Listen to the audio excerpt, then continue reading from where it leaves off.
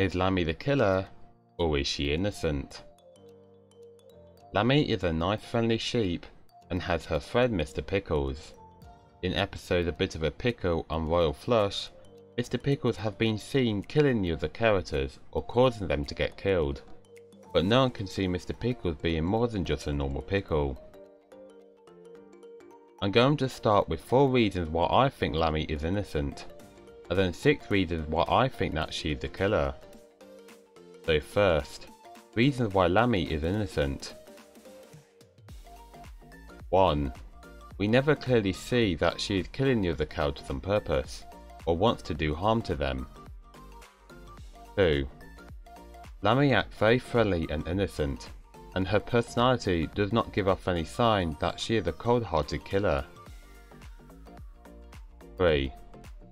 She is good friends with Giggles, Petunia, Sniffles, Cuddles, Nutty, and she gains a new friend, Flaky, in the episode Royal Flush. If she is the killer, why does she have so many friends? 4. And whenever she sees the other characters in pain, or they have died, she shows genuine shock and concern. And now, reasons why she is the killer. 1. No character but Lammy can see Mr. Pickles as alive. When Giggles and Flaky sees Mr. Pickles, they see him as just a normal pickle, hinting that Mr. Pickles is not real, and it is all in Lammy's head. Though she may on purpose throw cards at Giggles, force Flaky's head into a plunger, and rip the head off Petunia's teddy, just to mention a few. 2.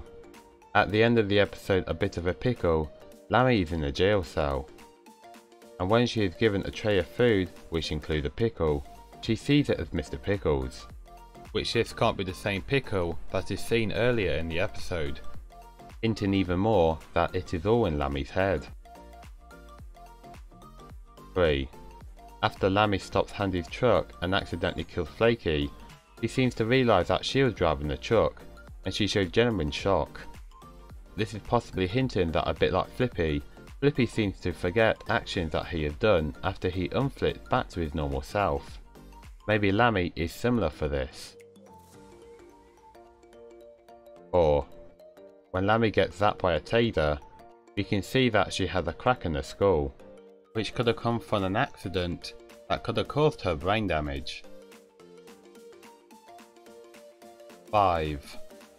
When Petunia is being choked by Mr. Pickles, why does Lammy hold her upper body, and then her neck, instead of simply removing Mr. Pickles? Maybe it was Lammy choking her, and not Mr. Pickles. 6. After Flaky thinks that Lammy has killed Petunia, Lammy gives chase to Flaky, probably trying to convince her that Mr. Pickles killed Petunia.